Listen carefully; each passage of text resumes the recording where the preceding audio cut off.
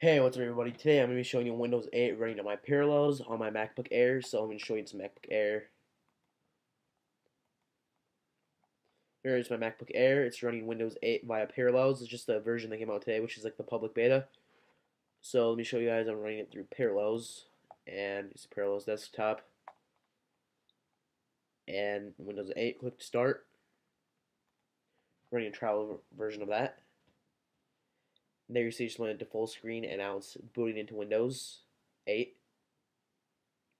Booted up pretty fast. It runs pretty smooth for being pretty much a virtualization.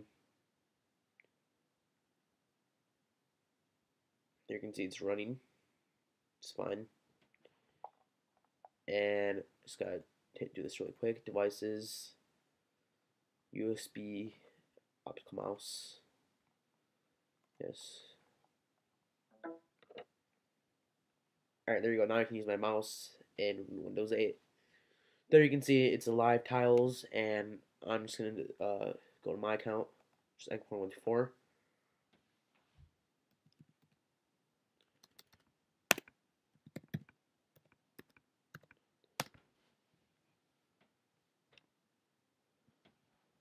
So there you can see it, Windows 8, all the tiles, and Kango. It's just a normal desktop. It looks pretty nice, and it is pretty smooth for just being a virtualization. Parallels. Internet works just fine, as you can see.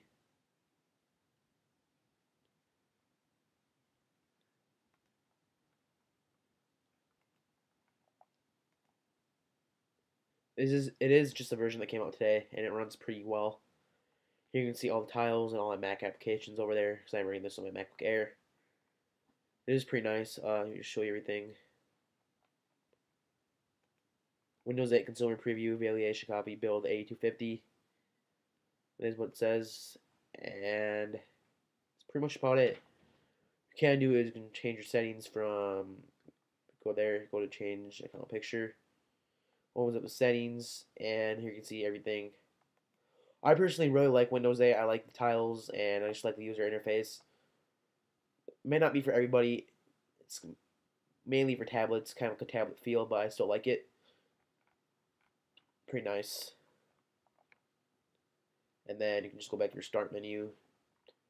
Yeah, guys, that's pretty much about it.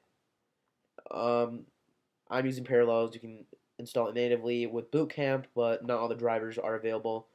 So you wouldn't get the full experience because not all the drivers are here yet for Windows 8 on Boot Camp.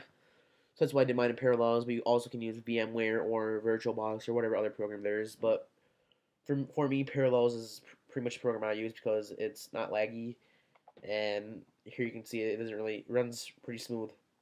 Not really that much lag. Internet works, sound should work, and then you can make your USB work through settings. And that's pretty much about it, guys. If you want to subscribe, hit the subscribe button. And yeah, that's pretty much about it. Have a good day.